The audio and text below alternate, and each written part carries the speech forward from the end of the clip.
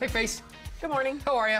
I'm great. How are you? The nail polish on the top, is that intentional? Of course no, but it kind of worked out. Well. Oh, yes, it was intentional. You'll learn. I was like, never mind, just take it and run with it, you know? If you like it, it's intentional. If you yes. like it, it's accidental. Right. So we're not going to talk about your knife skills. No, which is what is big topic today on Indie Style. I know Ninjas that's never not talk about their knives. Right, that's true. She is a ninja. She's an undercover ninja right now. But what we are going to talk about is another local family participated with Family Feud. Yeah, I got to go and hang out with the Siler family. They welcomed me into their home, and they shared a little bit of their experience on Family Feud with me. Fun. Cool. Take a look. All right, well, I brought my fantastic husband, David, my beautiful daughter, Amelia, my amazing daughter, Mary Claire, and my outstanding son, Matthew.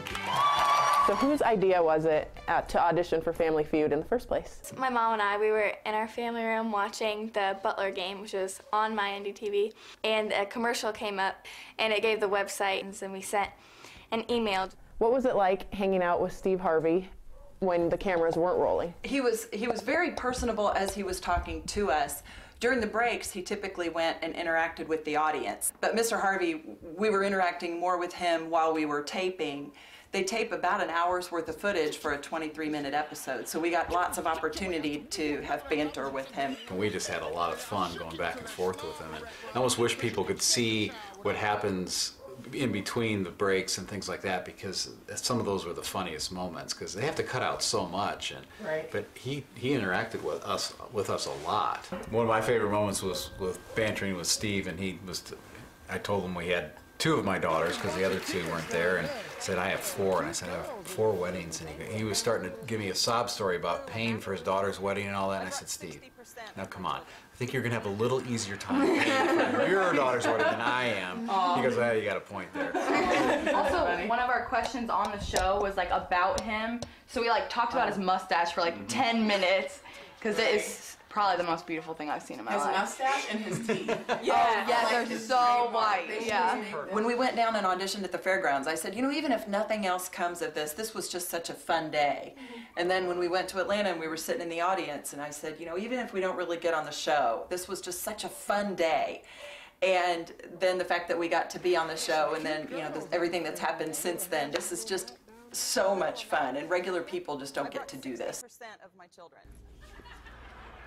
What a lovely family. They were. I kind of wanted to stay and become a part, You're like, we part of the me family. For the holidays or something? Now, it is a great fun mustache, hanging out with them. but as far as it being the most beautiful thing that young lady's seen in her life, she needs to get out a little more. She right, loved she's it. cute. She played it up. I like his her. mustache and his teeth, you know. It's easy to see why they were thing. Yeah, they were great. They're adorable. So what else is going on? I am going to another Zone game on Friday. Okay. Yep, I'll be at Center Grove. Follow you on social media. They can find out everything you're up to, right? Yep, and I always have great giveaways too. So.